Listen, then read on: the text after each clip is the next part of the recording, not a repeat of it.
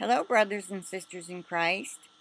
I'm here to do a Bible study on the book of Jeremiah, chapter 51, because one of our brothers in Christ, who goes by Max, the bounty hunter, has said the Lord has laid 3 different chapters on his heart over the last couple days. He keeps hearing Jeremiah 51. And I wrote them down, the other two. This is just going to be on Jeremiah 51, what I feel the Lord has shown me. And it might even be 2 videos because I don't want it to be too long. This is a very long chapter. And those of you who are not familiar with Jeremiah 51, or you want to see if you've missed anything, you can feel free to listen. Okay. So, I'm going to use the Holman Christian Standard Bible because it makes more sense. So, let me put me right in the middle. Now, I'll pull this forward.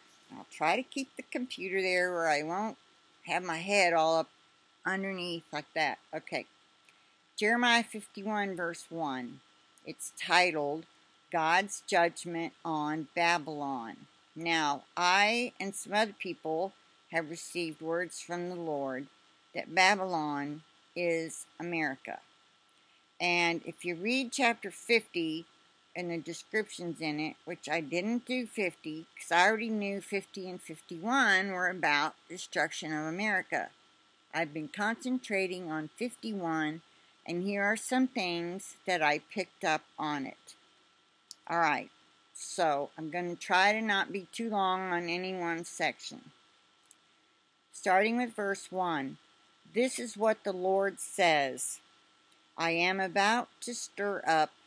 Oh, let me say this real quick. Everything that happened in the Old Testament has already happened, but it will happen again.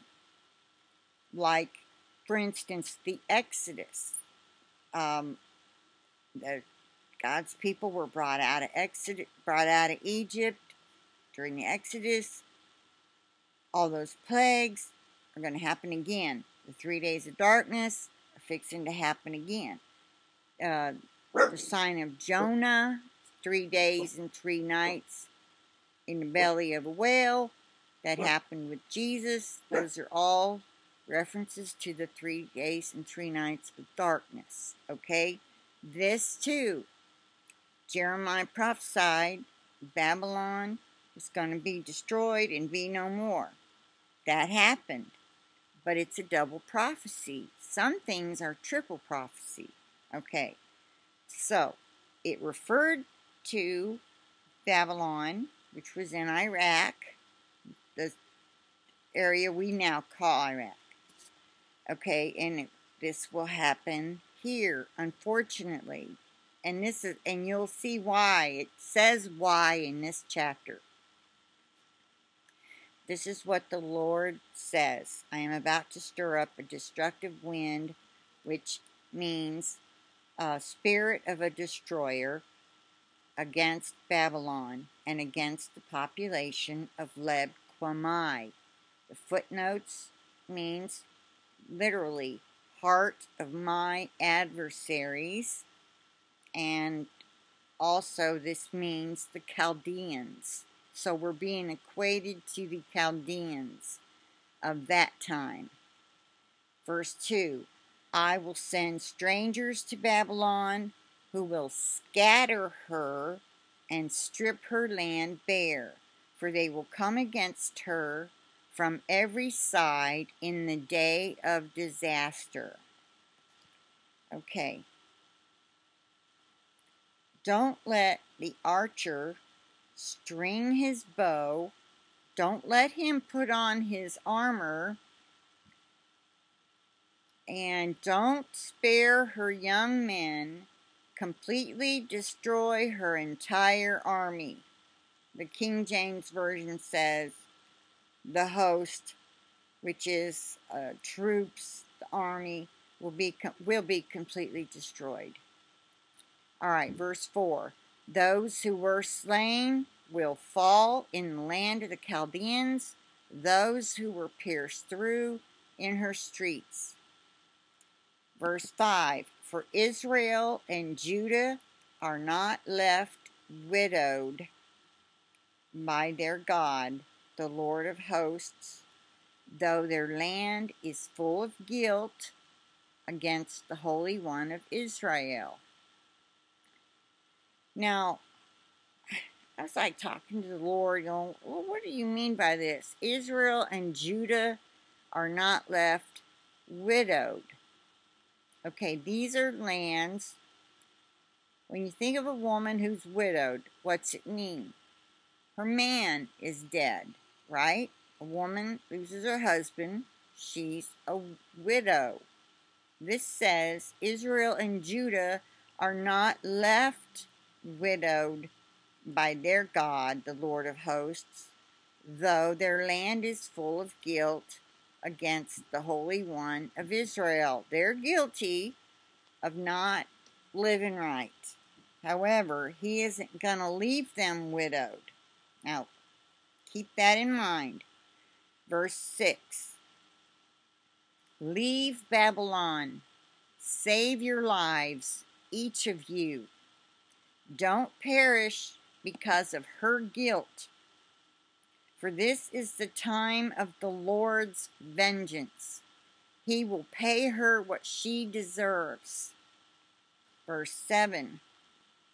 Babylon was a gold cup in the Lord's hand, making the whole earth drunk. The nations drank her wine. Therefore, the nations go mad. So, it sounds to me like it's saying the sins of America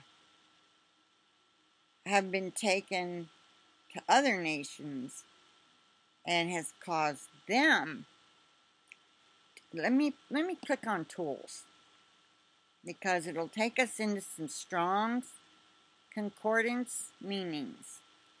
Okay, Babylon was a gold cup in the Lord's hand, making the whole earth drunk. I'm going to click on that. Shakar.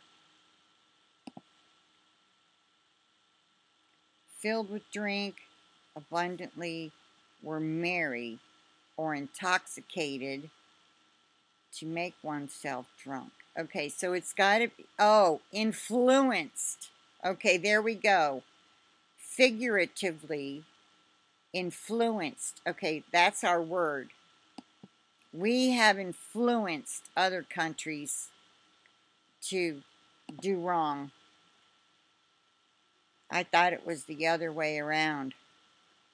And made the nations go mad. I'm going to look up the word mad, which is halal. Halal. Halal. Okay. Of all the words it could mean, it's praise, glory, boast, mad, shine, foolish. Now that's like the opposite. Fools, commended, or rage. Celebrate, give, marriage, or renowned. Of all of these, it just seems like it ought to be foolish. To make a fool of, make into a fool, to act madly, act like a madman.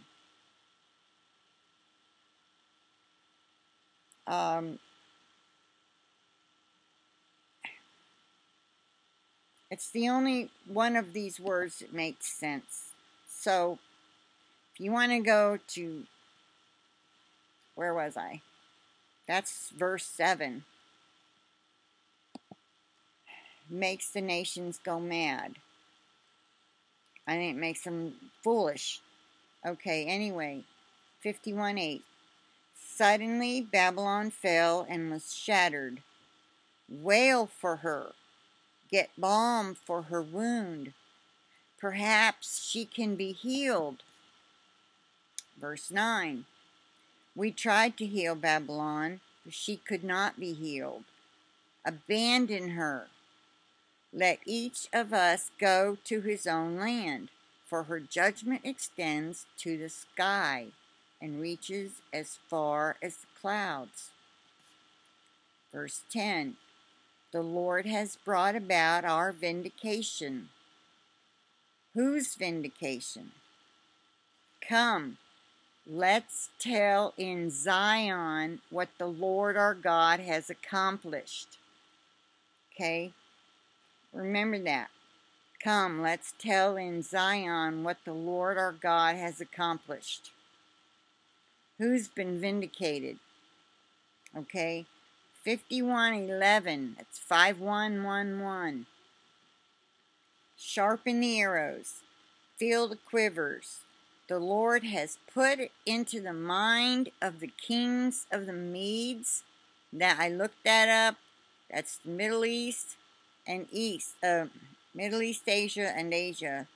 We're in that area. So I'm thinking Iraq, Iran, North Korea, probably China, that area.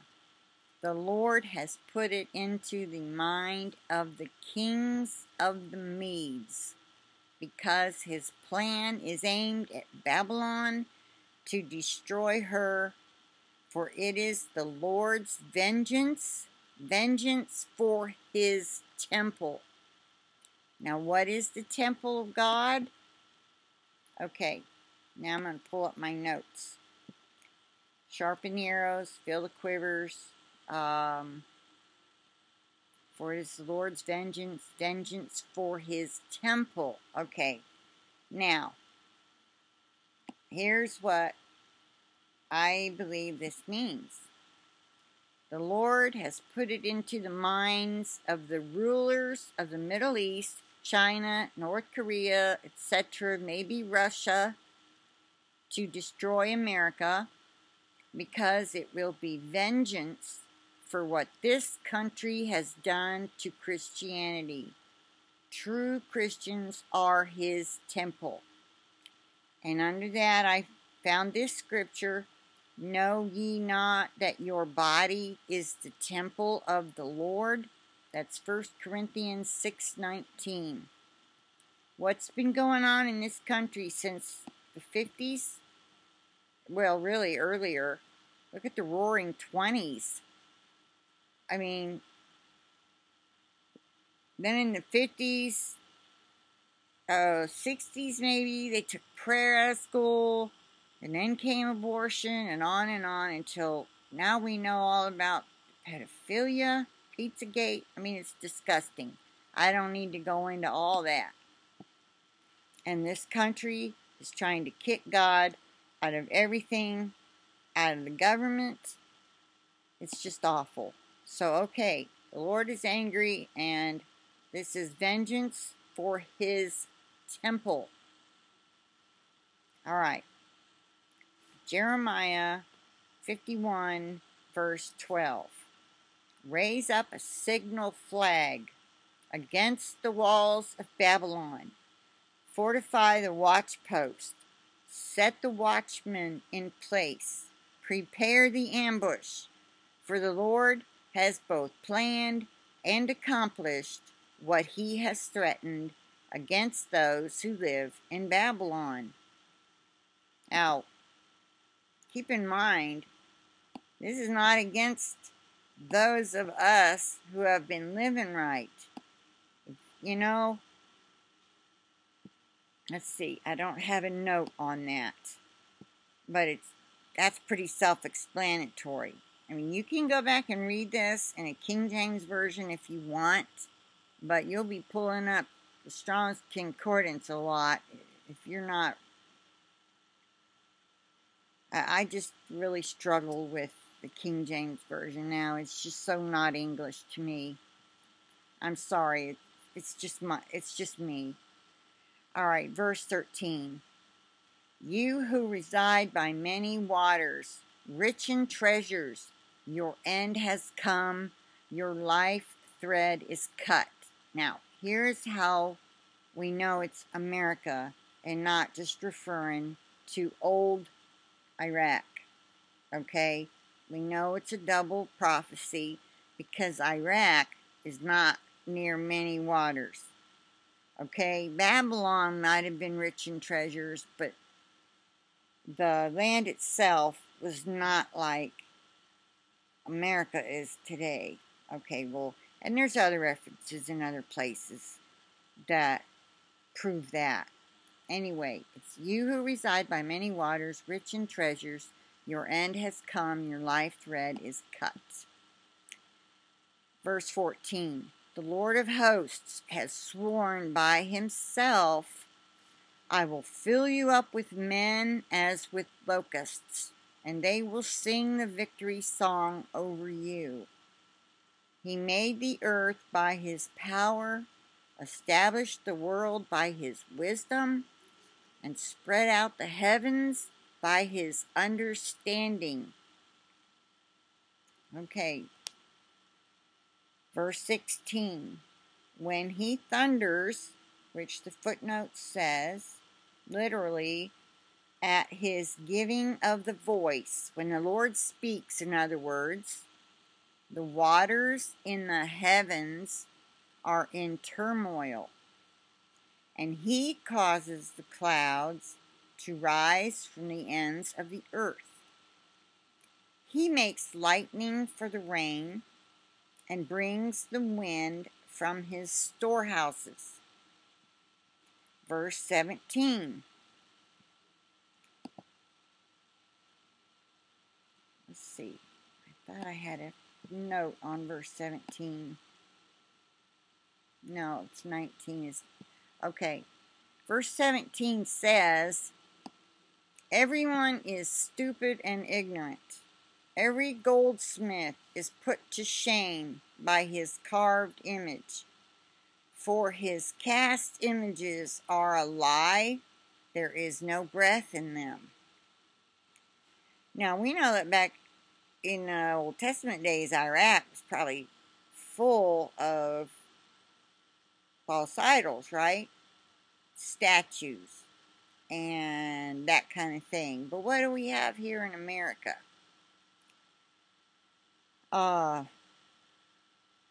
Carved images. If any of you live in New York or have visited New York or Washington, D.C., or other older cities that have a lot of old architecture, especially those two mentioned, they have reliefs carved into them. When my daughter took a trip to New York City with the choir and the drama ministry she was in, that was right after the September after, or May after September 11th, when the Twin Towers fell, and they did dramas on street corners in Manhattan, and really cool time for them. And the choir went and they sang and they toured around, and she took all these pictures of the Radio City Music Hall and how all these pagan relief images were carved into their buildings all over the place. They're very pagan, and Washington, D.C. is the same way.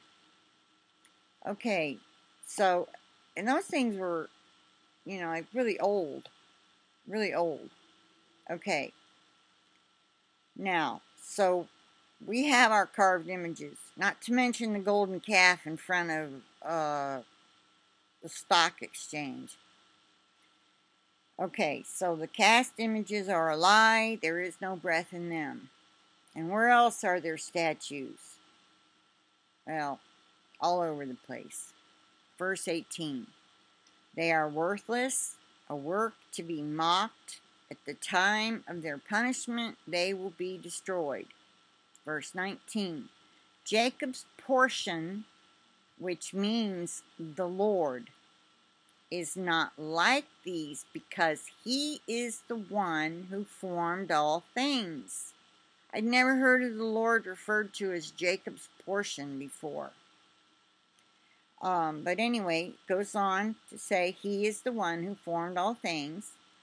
Israel is the tribe of his inheritance.